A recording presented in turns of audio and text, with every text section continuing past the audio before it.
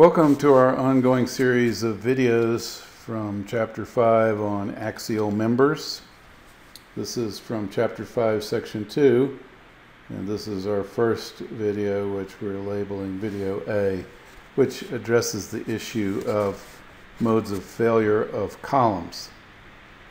As in the case of tension members, columns can and are limited by yielding of the material.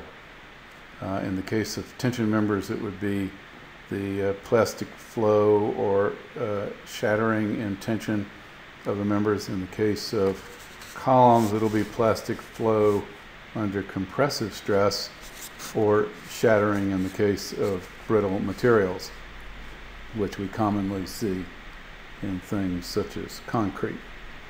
In addition, there's another mode of failure, which we call elastic instability or buckling,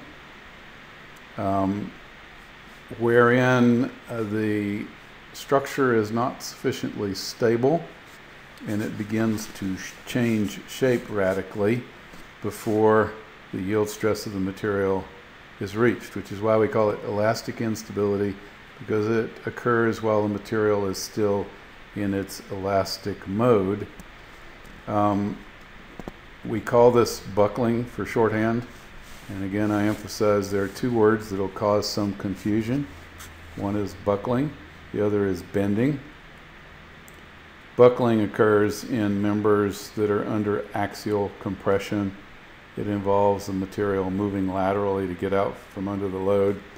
Bending is a phenomenon that occurs where the loading is perpendicular to the axis of the member, such as in a beam. There are two key kinds of elastic instability. There's the overall buckling of the column, and then if the column has thin walls or material that's less stabilized than other parts, we can also get a phenomenon called local buckling. So in this diagram we see two columns, a little short fat column and a tall slender column, and both of these are constrained. They don't move at the base, and all it takes is friction to keep that from happening. And in this case we're presuming some sort of device is constraining them at the top, but not in a way that keeps rotation from occurring. So in other words, this member can tilt as elastic instability sets in at both the bottom and the top. So we would liken this to a pin joint, top and bottom, and we call this a pinned column. And of course, pinned column will just flop over if there's not something to constrain it or restrain it at the top. And so we've kind of shown in a conceptual way some sort of device which comes up and restrains the columns at the top for both this column with fat proportions and the column with slender proportions.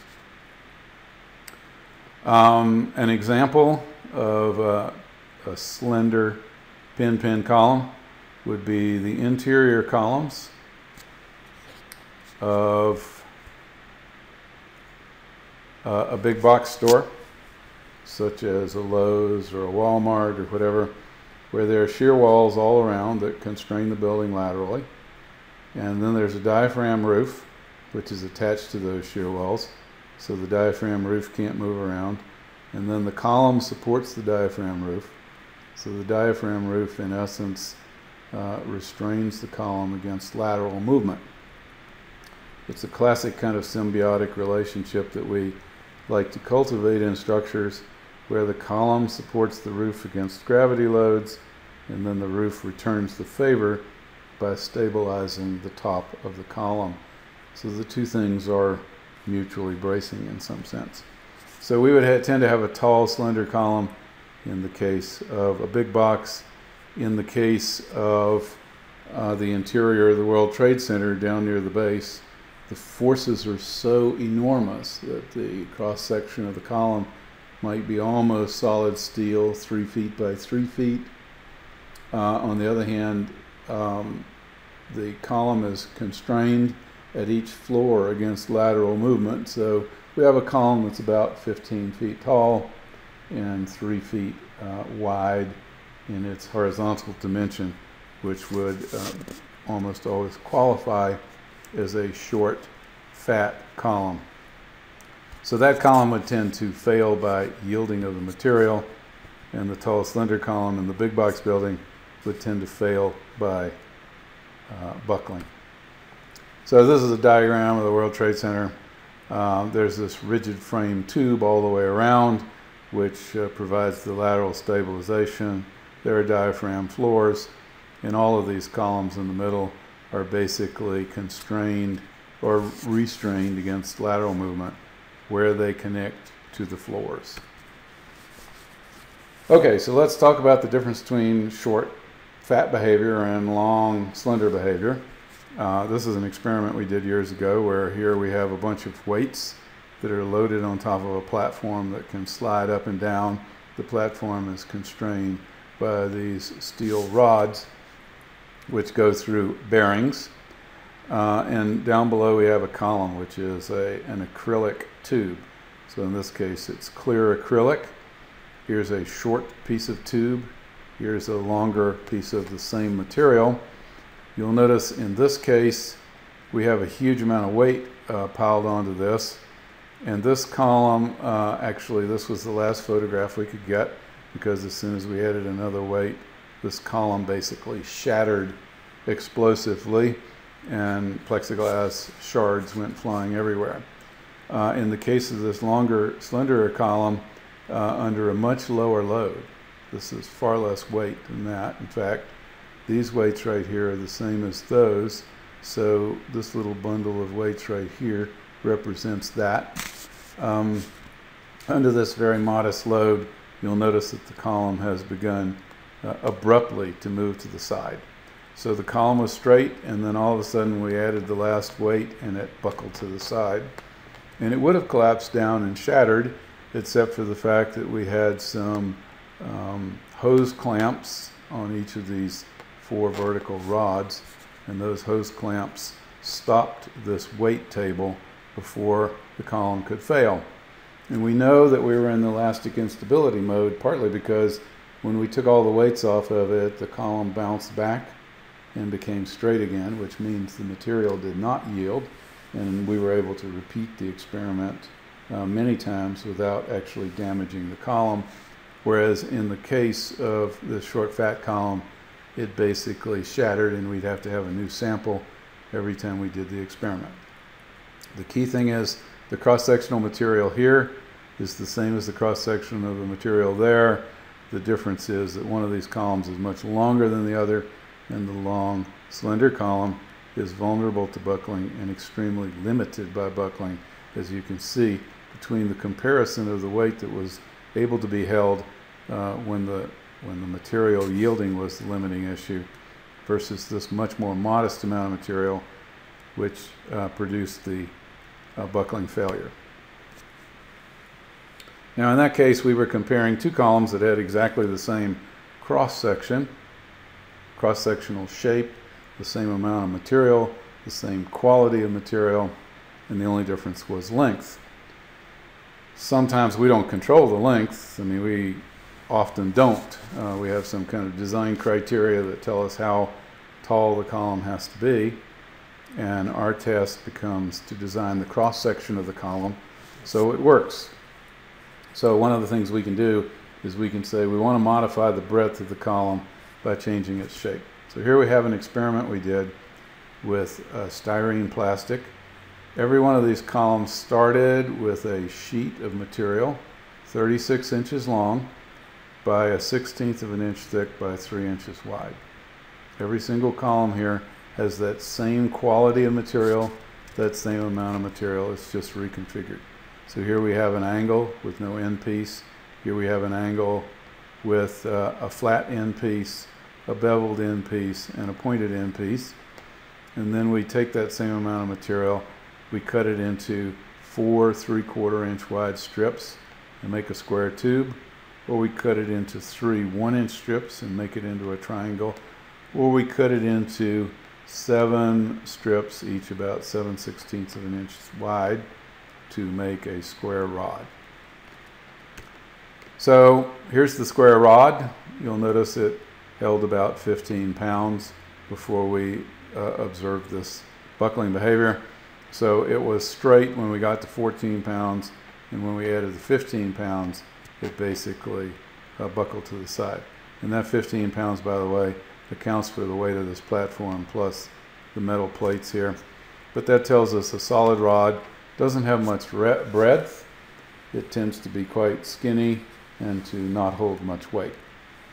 Now, if we take the same 3-inch wide strip of material and we cut it into strips that are 1 inch wide, then the overall dimension becomes roughly 1 1/16 inch. We glue all that together into the form of a triangle, and it was able to hold 95 pounds. So you see we're getting a lot more weight here. So there's a huge difference between the solid rod holding 15 pounds and this triangular tube holding 95. When we went to a square tube, it held 115 pounds. If we could have gotten a round tube that had the same wall thickness and the same amount of material, it would have failed at about 120 pounds. Not dramatically better than the square tube, but somewhat better. On the other hand, going to a triangular tube was the biggest step forward, and then going to the square tube produced additional benefits, but not so dramatic. And again, going to a round tube would again be even less dramatic. So, if we perform experiments and we study what the failure force is, which we're going to call P critical, consistent with what's in most of the literature, although we could also call this P failure. They mean the same thing. When we summarize all that, it follows the following equation.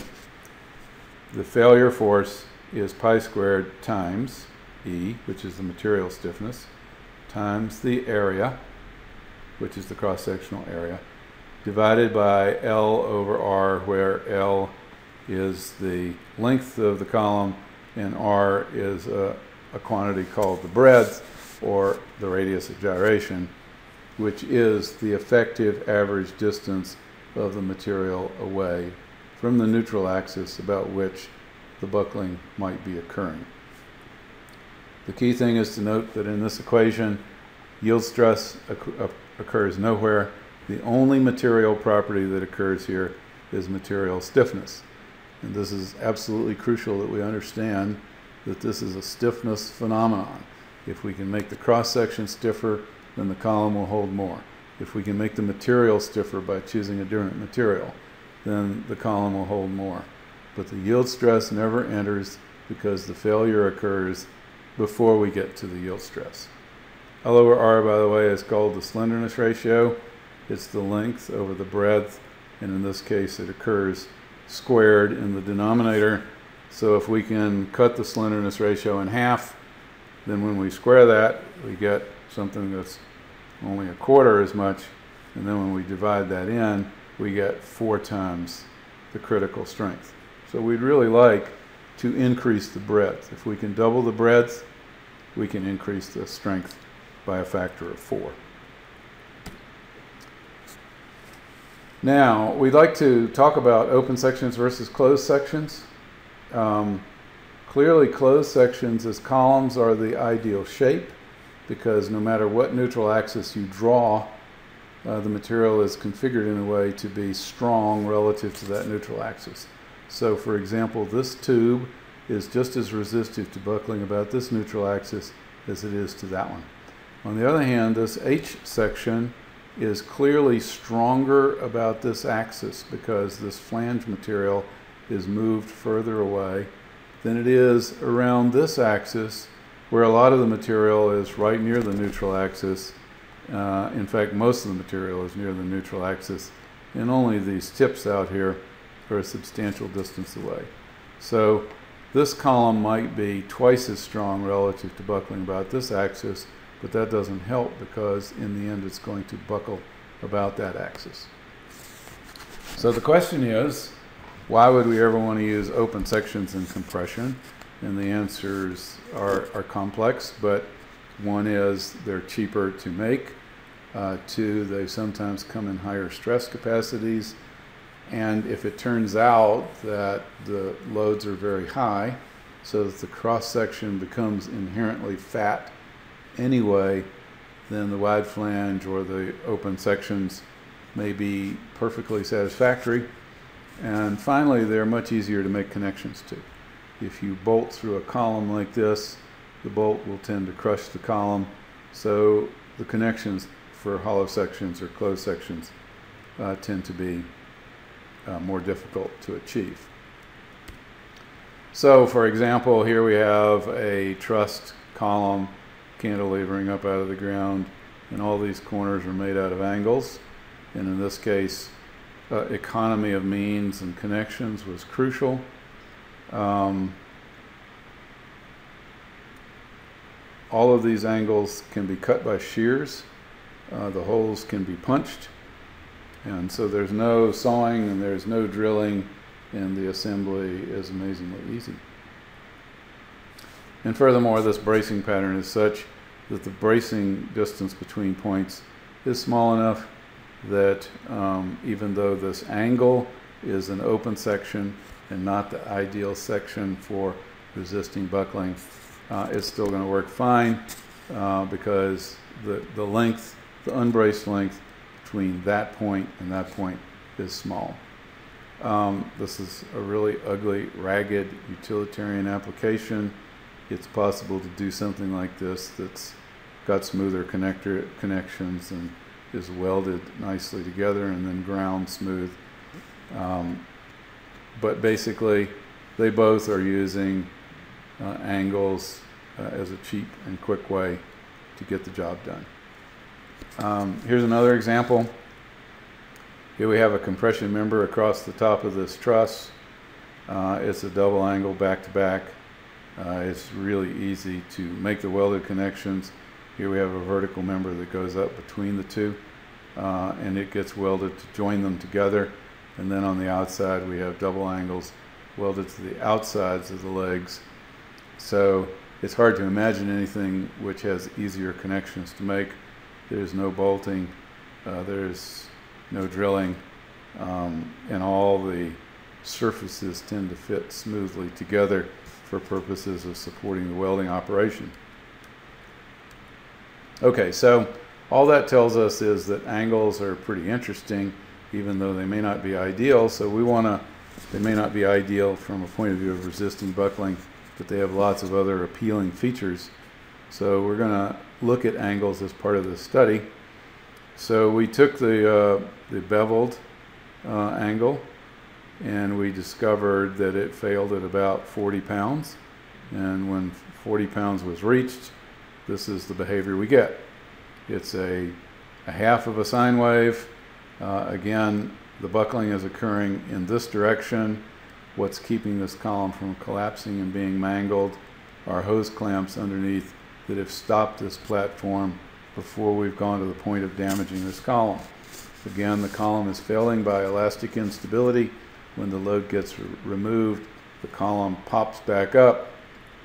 In a normal building, the building would collapse and the column would go through plastic failure at some point, and it would lie on the ground mangled, and we wouldn't be quite sure what initiated it. But in this case, because we've stopped this platform, we saw the abrupt change in shape. We know it was going to collapse. We know that it was not going to be able to stop the load, but we intervened with these stops on the vertical rods, which kept this platform from moving down any further, and we were able to salvage the column. And in the meantime, we're able to observe its shape and understand that it's frozen here because of those hose clamps, but it is in the process of failing. Now when we take ones with a square end, we kind of expect that the capacity is going to go up. It turns out it goes up, but not nearly as much as we thought it would. In essence, when we square off the end, we expect it to be 4 times stronger because we expect the effective length to be half as much. In other words, we expect to see a buckling shape like this where half the sine wave is actually half of the length, whereas in the case of the pin-pin column, half of a sine wave was the actual length. So we expect the length of this column, the effective length, to be cut in half. Therefore, we expect the column to become 4 times as strong. And in some experiments, we really observe this effect. Like, for example, when we compare this column to one that is n-constrained, this column is almost exactly 4 times as strong as that. In the case of these angle columns, though, we didn't observe that factor of 4. We would have expected that if the unrestrained column failed at 40 pounds, we get 4 times that as its strength, or 160. However, when we started to load it up, when we got close to 60 pounds, not 160, but 60 pounds, we began to observe this strange behavior where the material started to twist. Now, what we're observing here is something called local buckling. The outer legs of these angles are not very well stabilized, and they are beginning to move out from under the load.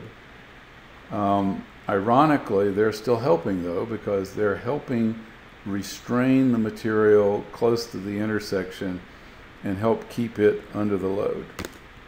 If we look down towards the end, what's happened is the material near the outer part of the leg has moved this way. The material on the other leg has gone in a sort of pinwheel fashion with it. But if you look straight down the edge, the back edge of this column, it's still remarkably straight. So what has happened is, and by the way, we have not reached the point where those hose clamps are stopping the downward movement of the platform. We are in a strange intermediate frozen zone where the outer legs of this column have failed. They have shifted the load to the material near the corner, and the material near the corner is still stabilized enough that it is able to take that additional load. Now, most of the time in nature, when one part of a structure fails and transfers the load to some other part, it's very commonly the case that that sudden transfer of load cannot be handled by the portion of the structure that's still functional. So you get what we call a progressive failure. But in the case of this column, these outer edges failed. They have buckled. They have transferred their load to the core material near the corner, and the core material is continuing to support that load, which is allowing us to see this mode of failure sort of frozen for an instant to allow us to observe it and understand it. This is an example of local buckling. It's also sometimes referred to as a non-compact section because the material has been billowed up sufficiently that parts of the cross-section are giving up early. If we continue to load it, we got to 60 pounds and this failure occurred, and it's not your classic beautiful sinuous sine curve.